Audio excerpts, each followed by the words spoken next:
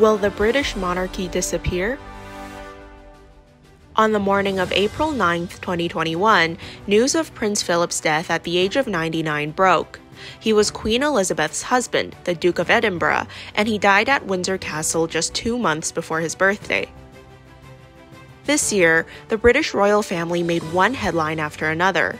In early March, Prince Harry and his wife Meghan Markle stirred up a buzz when millions around the world listened to them complain of being fed up with living in the British royal family ever since Meghan upgraded her status from divorcée to Duchess. Her husband Prince Harry is the second son of Prince Charles and the grandson of Prince Philip. We have no idea if his grandfather's passing had anything to do with the hard time the royal family experienced from Harry and Meghan's drama, but there have been heated discussions in the media. Many are also wondering if the British monarchy will survive or whether it should continue to exist in the 21st century. Let's first have a brief look at Prince Philip's life and the British royal family before reviewing the outlook of the situation. Though born a prince of Greece and Denmark on the Greek island of Corfu in 1921, Prince Philip did not have an easy childhood. While he was still an infant, a Greek revolution overthrew the monarchy and forced the family of 7 to flee Greece.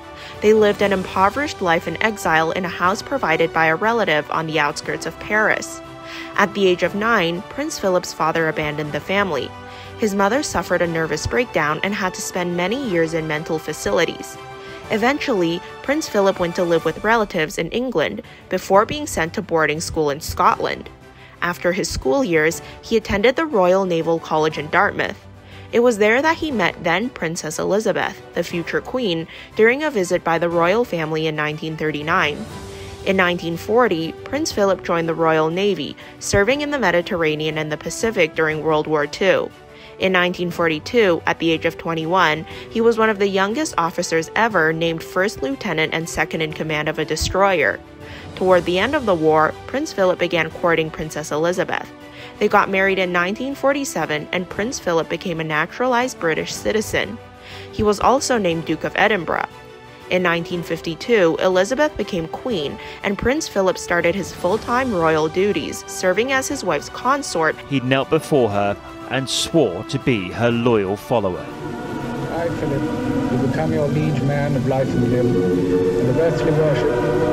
In faith and truth I will bear unto you, to live and die, against all manner of folk, so help me God. And as patron to charitable organizations. As the royal family has shed most of its political powers, Queen Elizabeth, Prince Philip, and their children took on roles with various charities. The Queen herself is the titular patron of over 600 charities, although this role consists mostly of drawing attention to the organization's causes. Prince Philip earned the affection of generations here in the United Kingdom, across the Commonwealth, and around the world.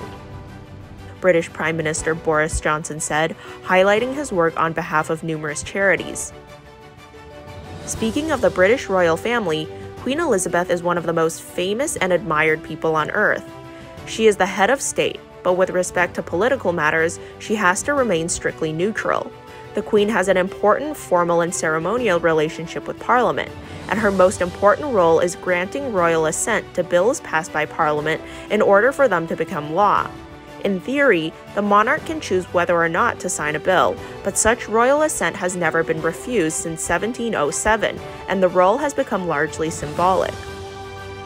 Nevertheless, the Queen can still indirectly exercise her influence on British politics through the Parliament. The Parliament consists of the Sovereign, the House of Lords, and the House of Commons. Members of the House of Lords are drawn from the peerage, and peerages are created by the Queen. The Queen can change the composition of the House of Lords by ennobling peers. Though the House of Lords does not have the power to reject a bill passed by the House of Commons, most bills can be delayed for up to 1 year, except the money bill. For a bill that is time-sensitive, the delay could mean an effective rejection. The British Crown has shown great caution in this regard, and it is customary not to use these channels of political intervention, as that could create a constitutional crisis and jeopardize the existence of the monarchy itself. This is not absolute, though. Take the case of the U.S. Democratic Party's H.R. 1 bill, which imposes sweeping changes to the electoral rules, as an example. Under a constitutional monarchy, something so controversial that could lead to a fundamental shift in the fate of the country might convince the monarch to go out of his way not to sign it, forcing the political parties to sit down, compromise with each other, and reconsider a solution. In this approach, the monarch acts as a buffer layer to keep the struggle between political parties within certain limits and not past the bottom line. Without this buffer, the result could be a deadly struggle between rival factions, leading to society being further torn apart. In other words, at critical moments, the presence of the monarch is like a sedative that can help maintain stability and facilitate reaching a social consensus. From this perspective, the constitutional monarchy has its advantages, with its intrinsic value of the capacity to cope with crises. This is similar to the mechanism of a certain segment of a gene in an organism whose function may not be expressed explicitly, but may offer advantages to species for survival when faced with an extreme natural disaster. The UK, Canada, and Australia are all constitutional democracies. They each have Queen Elizabeth as their monarch. In these countries, change of ruling power among political parties usually causes less turmoil than in other democracies. For example, every time there's a change of ruling party in the United States, the volume of inquiries about immigrating to Canada will rapidly peak. There are always people proclaiming, "I don't want to be an American anymore, I want to immigrate to Canada." Last year, a rumor circulated online that if Trump were re-elected, even Obama would want to immigrate to Canada. A few years back, when Trump was first elected in 2016, many American leftists couldn't accept it, saying they couldn't stay in the US anymore. A British newspaper even mocked these complaints, asking if they regretted American independence and wanted to return to the British Empire. However, Canadians rarely want to immigrate to the United States because of a political party turnover. Of course, there are always many Canadians moving to the United States, generally for economic or career reasons, but rarely do they leave Canada over emotional reactions to political change. So can monarchies still survive in the 21st century? If we look at history since the 20th century, it is safe to say that all the European monarchies we know will be disappearing. The First World War brought a great collapse of European monarchies. Old kingdoms and empires went to their graves along with the war. The Hohenzollern dynasty of the German Empire was overthrown by a revolution, while the Habsburg dynasty of Austria was disintegrated after the defeat of the war and replaced with a republic. The worst was the Romanov dynasty in Russia, where Lenin ordered, after the October Revolution, that the imprisoned Tsar and his family must all be killed. Nicholas was killed instantly, followed by Alexandra Fyodorovna and the servants, then Alexei. Ottoman Turkey also collapsed into a republic after World War I.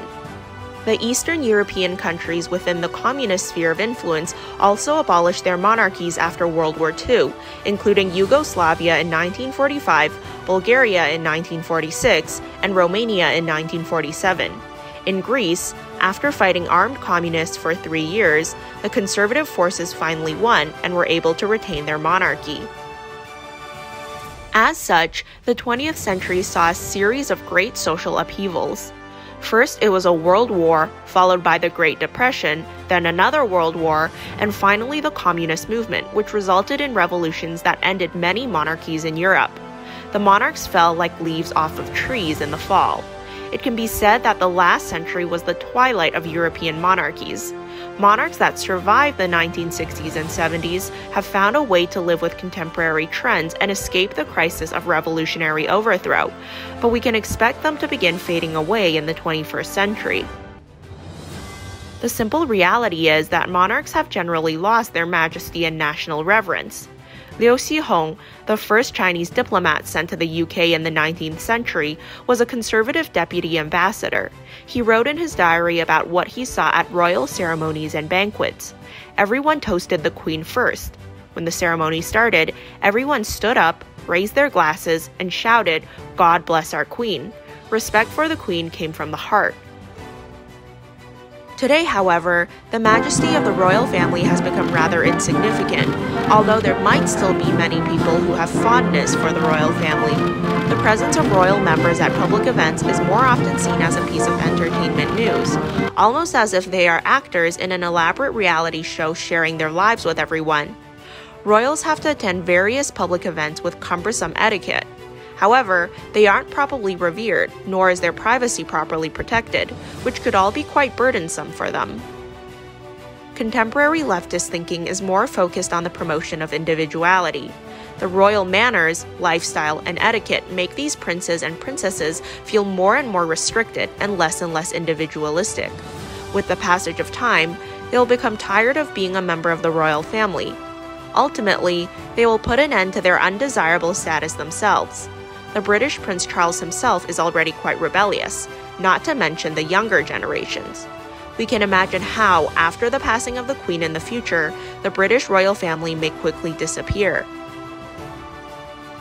The existence of the constitutional monarchy has its advantages and value, but its demise in the 21st century seems to be certain.